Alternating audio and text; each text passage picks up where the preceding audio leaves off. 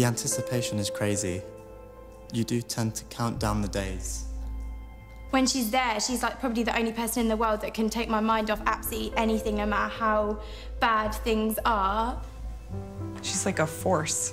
I had like a lot of stuff going on at home as well, like my family, and her music was just kind of like an escape to listen to. When people become a celebrity, they seem to lose their human self. She's not like that. And it makes you think, you know, anything's possible. This girl from an island, Barbados, and look where she's now. She had a dream as well, and she worked towards it. And it just proves anything is possible if you put your mind to it. I can do it as well.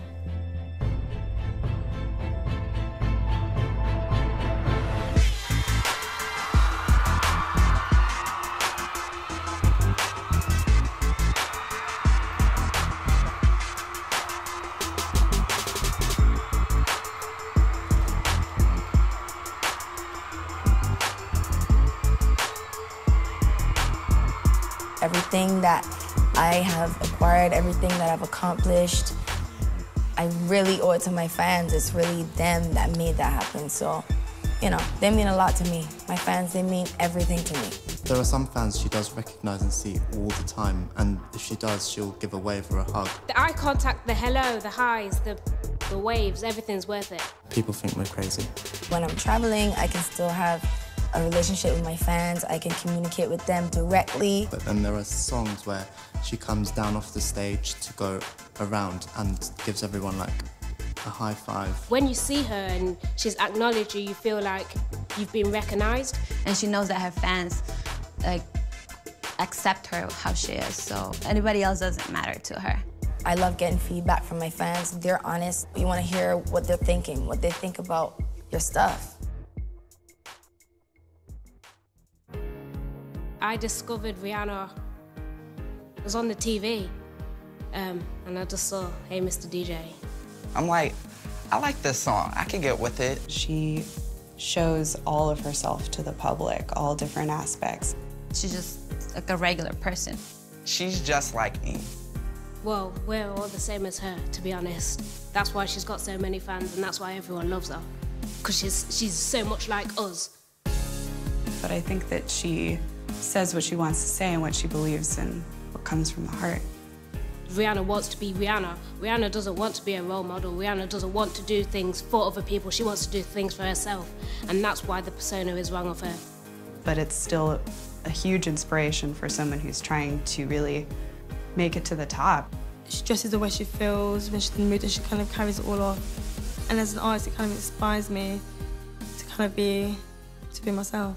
Whatever you want, whatever you really love, whatever makes you happy, that's it. Like, it just has to work for you. I want to make my parents and family proud. I'd be the first one in my family to go to university.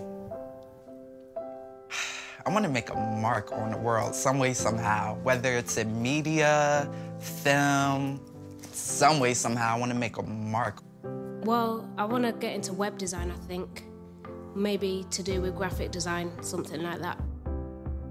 I just want to achieve my goal of becoming a doctor. Whatever it is that you're truly passionate about, you would automatically put 100% into that, and it would never feel like work. You can't give up.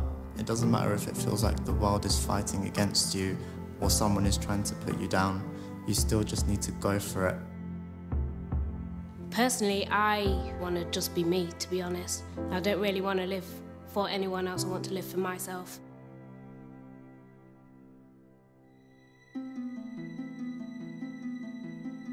I've got no boundaries. There is no boundaries in art anyway. I think that beauty is whatever you want to look at. I draw inspiration from everywhere. Different cultures, different textures, different visuals, looking at different buildings, different cities. Yeah, we're all individuals, but we come together as one through Rihanna. We all love Rihanna as a group. Shine bright like a diamond. Shine bright like a diamond. Fine like a beautiful sea. I choose to be happy.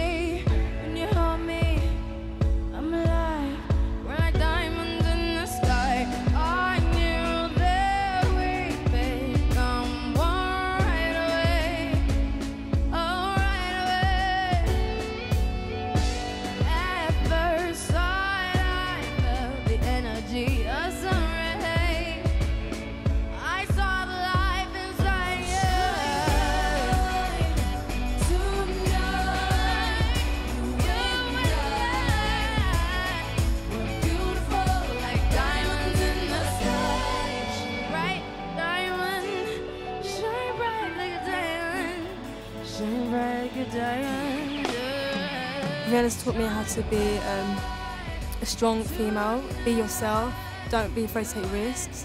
I see a girl around my age who has worked really hard to get where she is. She's taught me, from the outside I've seen, if you work hard, you'll achieve your dream. You just kind of got to push forward. It's kind of like a fighting spirit. If you want more, you know, you'll do more. I'm a firm believer in you make time for who and what you want. We don't have to apologise for being ourselves. We don't have to apologise for being normal. We are unapologetic in our own rights.